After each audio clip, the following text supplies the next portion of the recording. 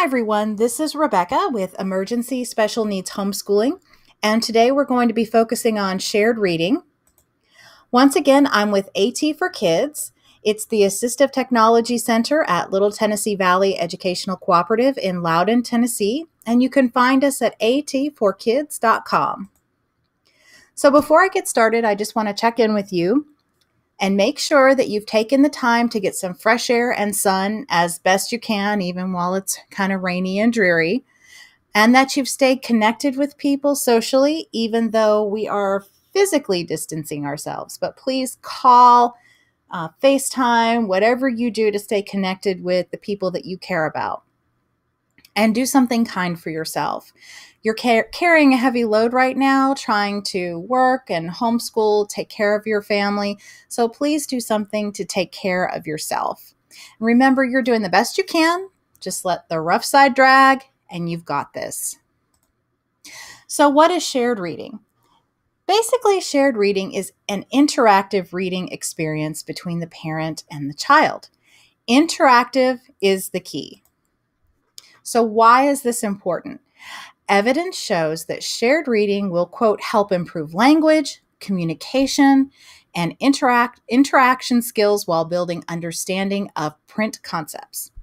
So what does all that mean? How do you do it? You follow the car. Car is how you're going to remember how to do this.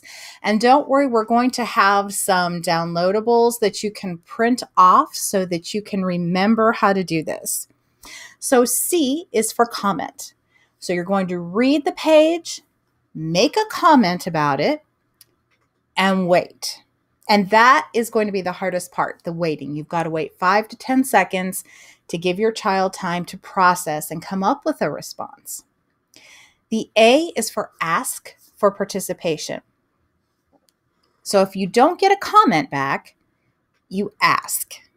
And once again, you have to wait. And the next thing you do is respond. Whether or not they said anything, you still respond and you add a little more. CAR. Comment, ask, respond. Remember, the goal is to get your child to lead the way by initiating their own comments. So if they're starting to take charge, you're doing something right. So let's dig into the comment part. So when you're reading, take a look at the page and think about what might be interesting to your child, or what are you working on right now? Make a simple comment about that. Simple means just a few words. And this isn't a question. This is a comment. Things like, I like it. That's big. They look different. Oh, a cat. And then the hardest part, you have to wait. And it can feel awkward at first, but you'll get used to it. You're giving your child this time and space that they need to process what you're saying and what they're looking at, and to come up with their own comment or gesture to let you know what they think about it. Interpret anything they say or do as a comment on the book. Whether or not it is, interpret it that way. There is no wrong answer that they can give. Next, ask for participation. So you've read the page, you've made a comment, and waited very patiently, and still haven't gotten a response of any kind.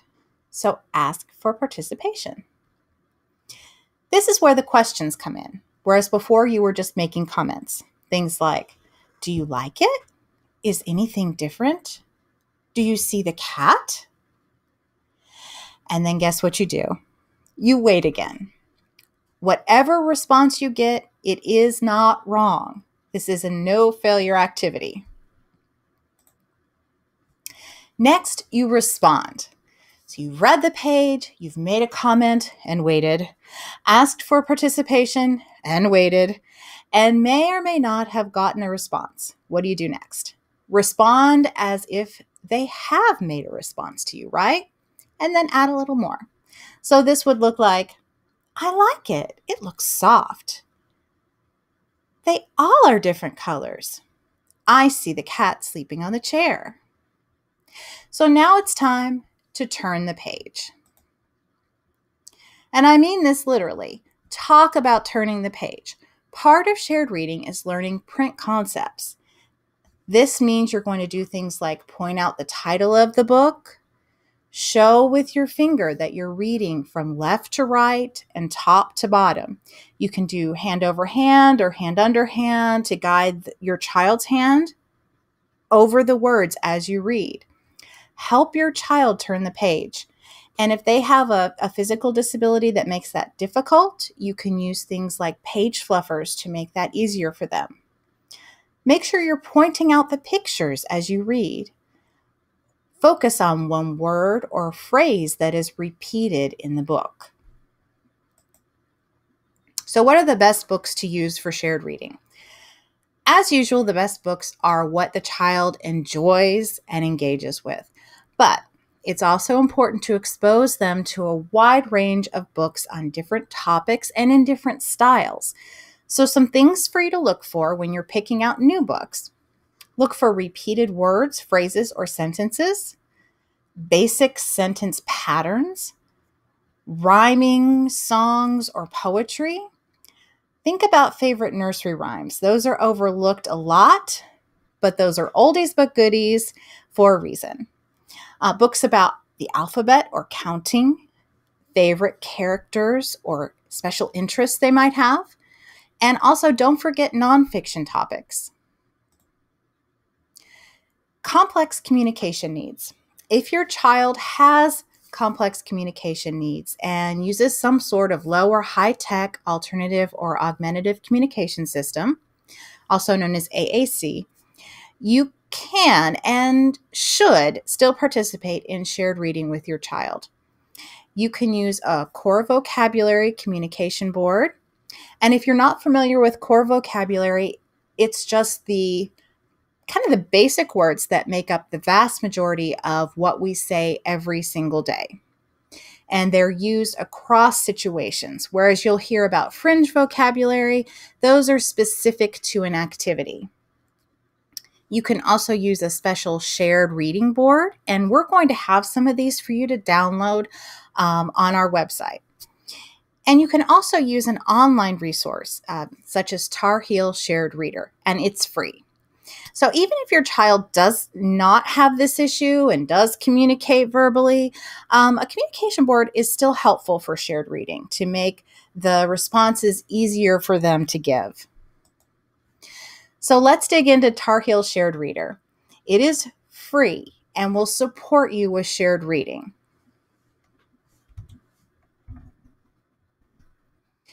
So when you log on to Tar Heel Shared Reader, this is what you're going to see.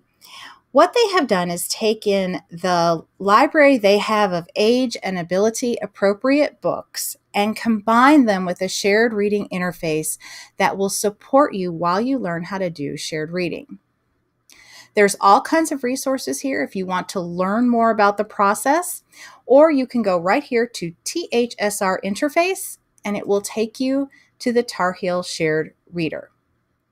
Over here in the upper left-hand corner is the menu where you can find a book or find collections. So if you have a theme going, you can look for a collection of books on that theme.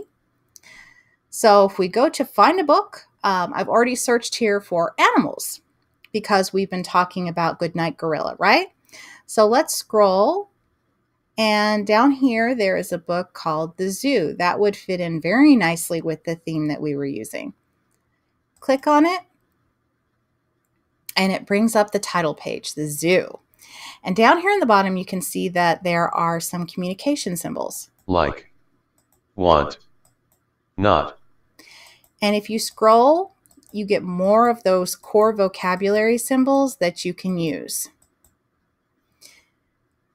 Right here is the next to go to the next page. And while you're doing this, go ahead and say, turn the page and click that. The zoo is a fun place to visit.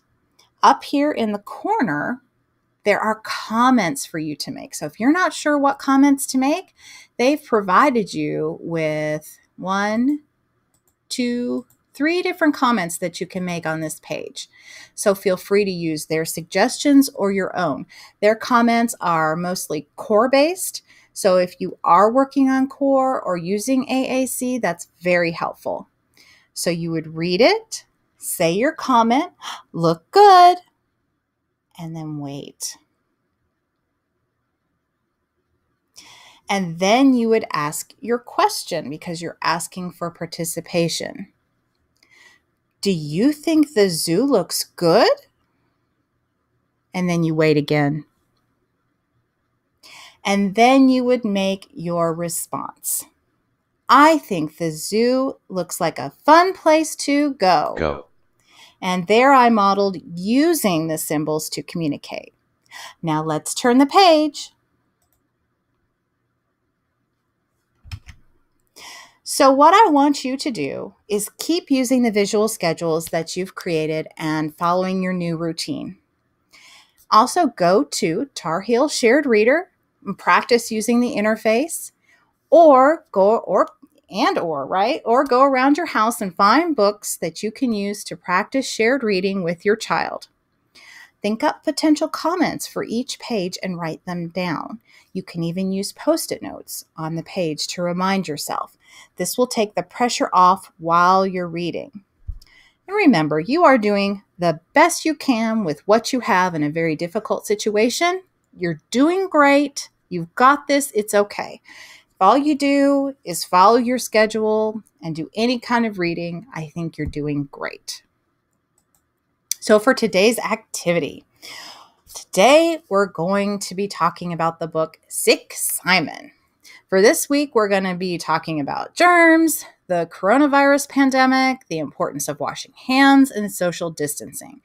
Basically, we want to explain in understandable terms why we're not at school, why we can't go on play dates with friends, why mom keeps telling me to wash my hands all the time.